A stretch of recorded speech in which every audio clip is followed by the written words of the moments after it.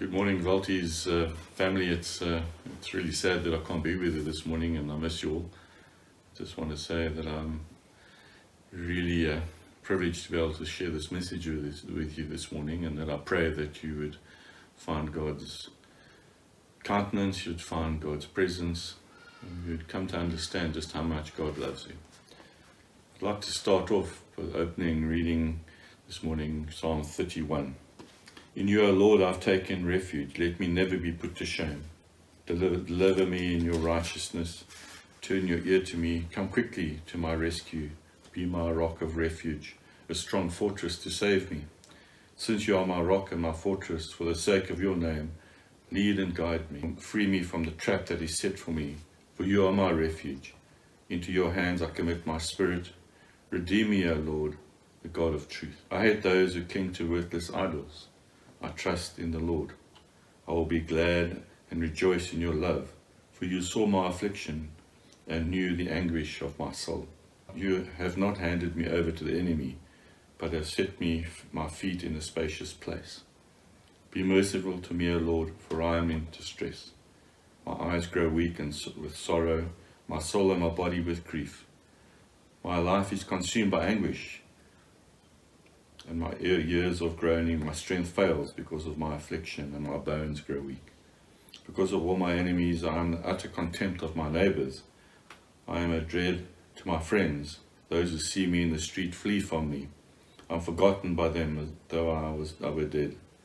I become the broken pottery, for I hear the slander of many. There is terror on every side. They conspire against me, and they plot to take my life. But I trust in you, O Lord. I say, you are my God. My times are in your hands. Deliver me from my enemies and from those who pursue me. Let your face shine on your servant. Save me in your unfailing love.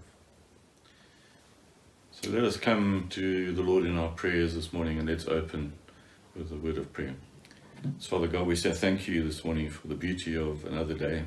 And as you've opened this day for us, Lord, we pray that your presence would be about us as we look outside the blue skies and the green in the trees, Father, and the change of season. Father, we know that you are a God of constance, that you never change, Father. We just come to you this morning with open hearts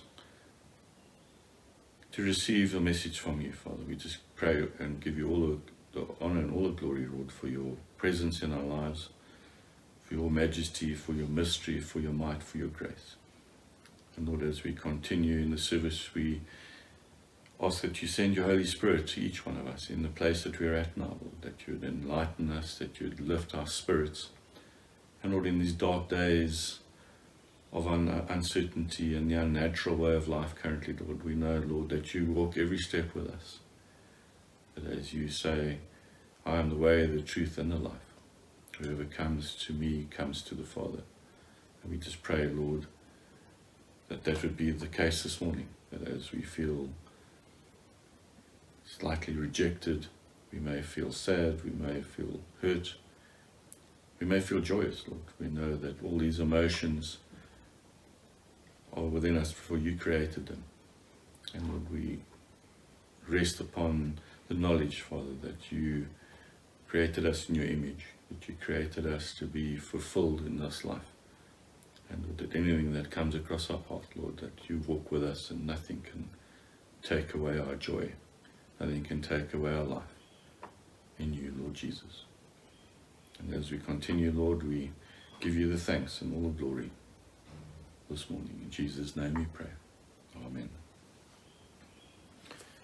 So, I'm entitled this sermon this morning, God has many promises in times of uncertainty. You know, we live in uncertain times in our world today, and especially with COVID-19 now, it has turned everything upside down and forced us to relook the journey we're on. What is really the meaning in our lives and how precious our lives are. A certain question in the context of this morning's message is, what is life when Jesus says, I am the life? Here in South Africa currently do we find that's so disturbing and going on around us that it detracts from our belief and our trust in God. Some of the things that are going on are disturbing and takes away our joy, and it makes us unhappy, and it makes us uncertain. The norms and values in our lives have become blurred, and we find it difficult to know what's right and what is right in the eyes of God. The world doesn't know the character of God. People have moral standards that are their own, and people don't believe or like the promises Jesus gave his disciples. We see from our text that the disciples were fearful, and they had doubts, and there was uncertainty. This is very much what we are experiencing today. It amazes me that even Jesus amongst the disciples, having lived with them for 3 years, the disciples did not still quite know who he was. Maybe that they doubted that he was God. I just want to read the text this morning, and so our gospel reading comes from the book of John, the Gospel of John. And we read from chapter 14, verses 1 to 14. And probably this is a fantastic passage for the times in which we find ourselves. It's entitled, Jesus Comforts His Disciples. Do not let your hearts be troubled. Trust in God. Trust also in me. In my Father's house are many rooms. If it were not so, I would have told you. I am going there to prepare a place for you. And if I go and prepare a place for you, I will come back and take you to be with me, that you also will be where I am. You know the way to the place where I am going. And Thomas said to him, Look, Lord, we don't know where you are going, so how can we know the way? And Jesus answered, I am the way, the truth, and the life. No one comes to the Father except through me. If you really knew me, you would know my Father as well. From now on, you do know him, and you have seen him. And Philip said, Lord, show us the Father, and that will be enough for us. And Jesus answered him, Don't you know me, Philip, even after I have been among you such a long time? Anyone who has seen me has seen the Father. How can you say, show us the Father? Don't you believe that I am in the Father, and that the Father is in me? The words I say to you are not my own. Rather, it is the Father living in me, who is doing his work. Believe me when I say that I am in the Father and that the Father is in me. Or at least believe on the evidence of the miracles themselves. I tell you the truth. Anyone who has faith in me will do what I have been doing. He will do even greater things than these, because I am going to the Father. And I will do whatever you ask in my name, so that the Son may bring glory to the Father. You may ask me for anything in my name, and I will do it. And this is the word of the Lord. I think for us today, as we live in a world which does not know God, it is so much more important for us as Christians to really know God. If the disciples found it difficult, and we too find it difficult, to always see God in everything, I believe God understands, and that is why Jesus tells us to know him, to trust him, so that we can know the Father and have all the assurance of his comfort and his care for us. For me, I get the sense that Jesus has been somewhat frustrated by the lack of understanding from the disciples in our passage from John this morning.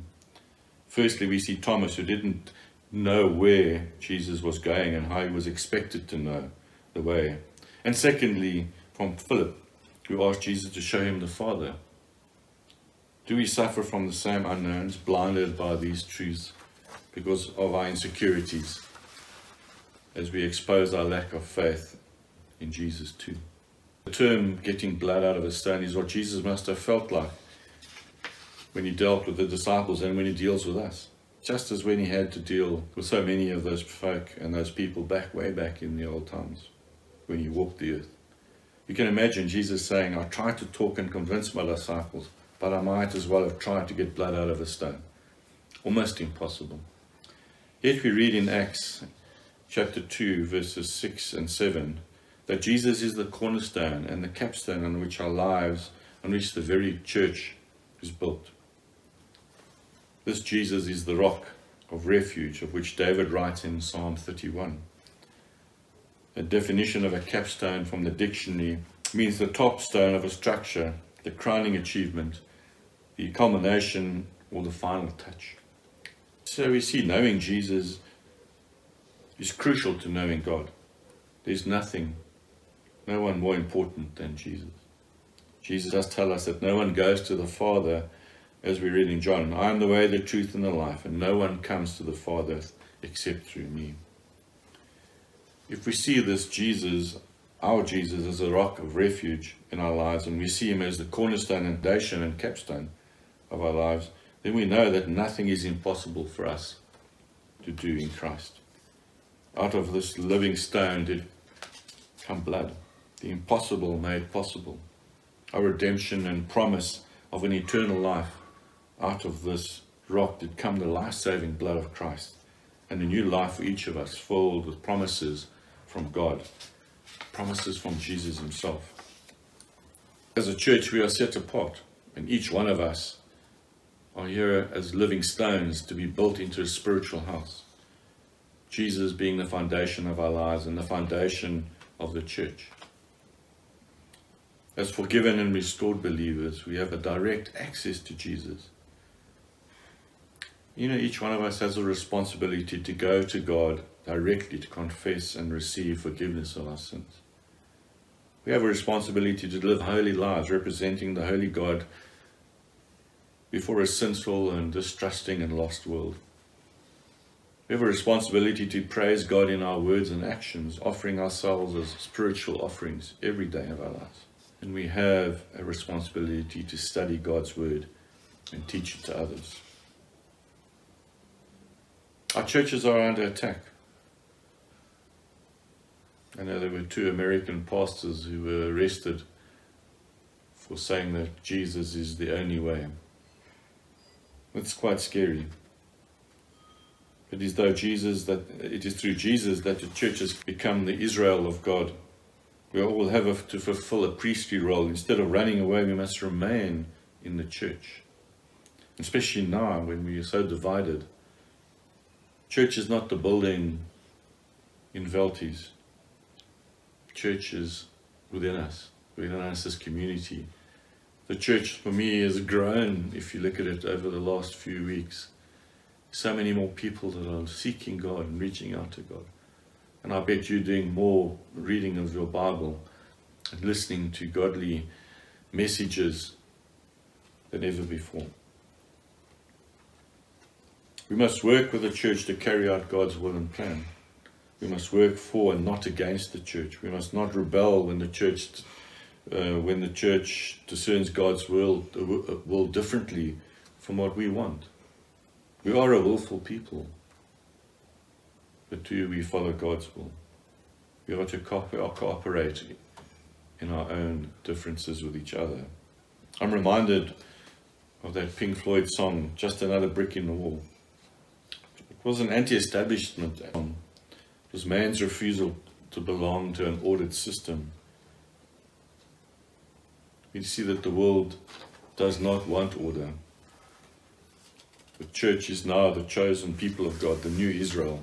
And as Christians, we take over the identity of Israel. The law of Moses does not create God's people, but the grace of God in Christ does. So this morning we need to look at 3 things that might help us to know God better. And these are, what is the character of our God? We look at what is the character of a moral person. And then we need to look at the promises we find in our reading this morning from John's Gospel. So if we look at the character of God, we can understand why the way that the world is currently, and why it is in the state it is in. As Christians, we look at the scriptures and we see that the testimonies about God say that God is good. He is good in nature and character. If you read Psalm 25, verse 8, it tells us God is good and upright is the Lord. Therefore he instructs sinners in the way. I'll read that again. Psalm 25, verse 8 tells us God, good and upright is the Lord. Therefore he instructs sinners in the way. God's actions are also good. He doesn't do things just for the sake of doing them. His laws are just and good. in past times, a king could pass a law, and if you didn't obey it, or even if you did not agree with the law, the king would chop off your head. Or he'd crucify you. The Romans were really rough in those early days. Our God is not like that. God has good intentions in his heart for his people. God is holy more than he is good. God is holy more than he is good. God is higher, greater, and bigger than anything or anyone, and so much so that he is to be feared. And I believe to fear God is not a punishment, but it's a loving respect. There is no one or thing like God. For us to be holy, we must have holy behavior, to mirror our behaviors on Jesus Christ, the same behaviors of God. We become holy when we become like God. 1 Peter 1 verse 16 says, "You shall be holy, for I am holy." If I obey God only because I fear God, that is good, but immature. God doesn't want us to fear him. God wants us to obey him. Because I trust and love and want to obey him is an attitude of much greater holiness than having fear of God's wrath or punishment. God's loving kindness tells me that God wants a relationship with you and I, and all the people out there. It's very quiet out there. The neighbors, I sent messages and yes, how are you, but that's as far as it goes. But God seeks them too.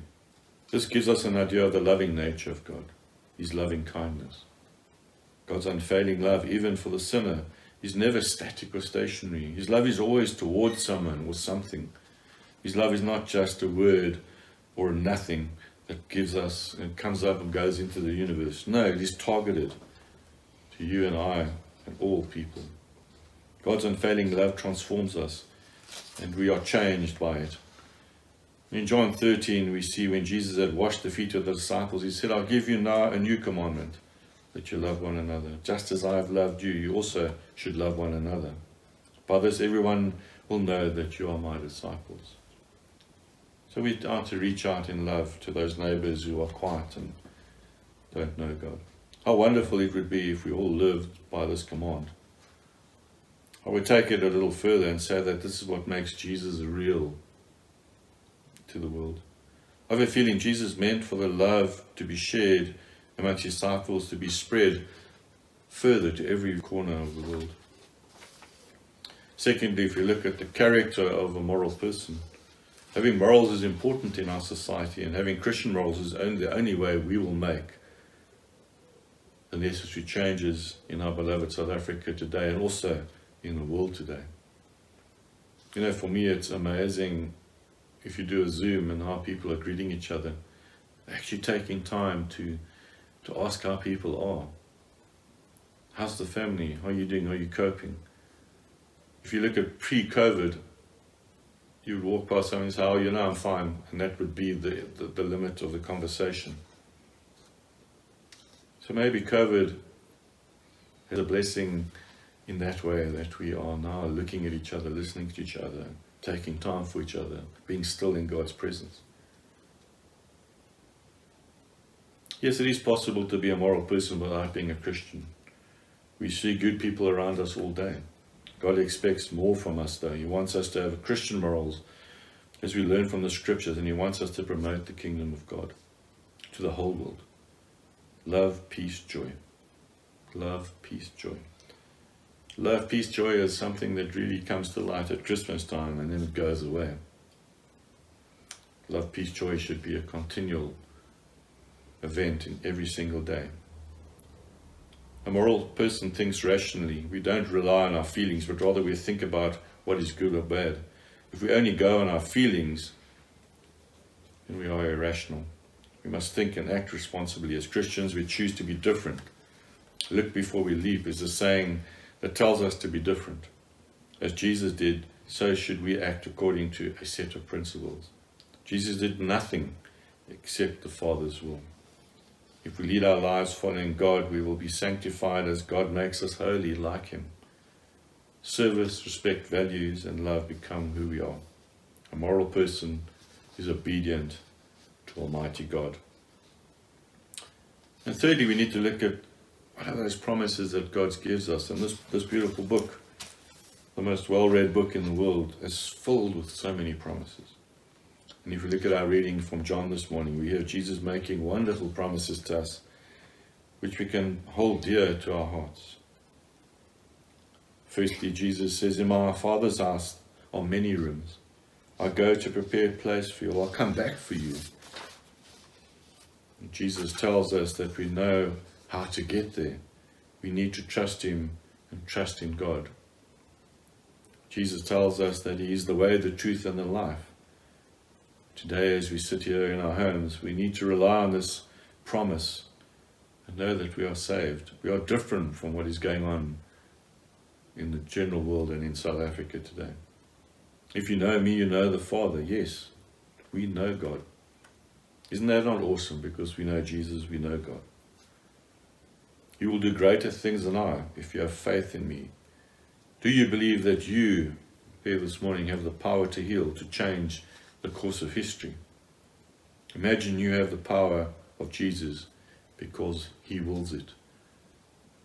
He gives us that power if we have faith in him. It only takes faith in Jesus for us, for him and the Holy Spirit and God to unlock the power within each of us. And some of you sitting there this morning will have heavy things in your heart. There might be great sorrow, great pain. There might be areas in your life, especially now, you might have lost some income, might have lost your job. And Jesus' promise says, I will do anything you ask in my name. I will do it. Jesus has not abandoned us. We can always ask in prayer and he will do it. So as we conclude this morning, the character of God is good. We have moral principles by which we as followers of Jesus live our lives. We have all these wonderful promises that Jesus gives us. We have all these statements and encouragements from the text today. Don't let your heart be troubled, but trust in him. Verse 1 of our reading. Verse 2 gives us, take hope in what is prepared for you, your heavenly home. In verse 3, take hope in Jesus as a soon return for his bride. He's coming back to collect his church. Don't compromise on the message of salvation, but freely share it, in verse 6. And live your life with a reliance on his life. To know, to see, to hear Jesus is to know, to see and hear God. Jesus referred to himself many times using rich imagery, which if we try to understand, if we look out for him and we listen for him, then we will find him. He said, I am the way, the truth, and the life. He also said, I am the bread, the water, the light, the door, the good shepherd. I am the resurrection and the life, and I am the true vine. Emphatically, Jesus said, you must ask me for anything in my name and I'll do it. So why not this morning take Jesus up on his offer and ask him to reveal more of himself in your life? Ask him in his name to bring life into that situation that creates doubt in your life this morning. For he will do it. If only we could get this message to the people out there. This is what we need to do. And I pray this week you will have a great opportunity and you will take a great opportunity to live in the goodness of our God, to love by his moral principles and to tell others of the promises Jesus has for them as he has for each one of us. We do this for those who want to follow the King. Amen. So wonderful Welties folk and those that are going to be listening to this and watching this message this morning, let us close in prayer. And may this week be a blessing as we struggle through this difficult time. Father God, we thank you for this message this morning, Lord. We thank you for those that have opened their hearts, minds and ears to hear. And Lord, you have calmed the world in the sense of all this uncertainty. You've brought people to reflect. We just pray, Lord, that they would reflect on you, that they would look at your goodness and come to understand the great character of our God. We thank you, Jesus, that you came to save each one of us. You came to reveal God to us. You came to show us the way. You came to teach us the truth, the real truth about the meaning of life. And you came to give us life, Lord, and we say thank you. I pray all these things in the wonderful name of our Lord Jesus Christ.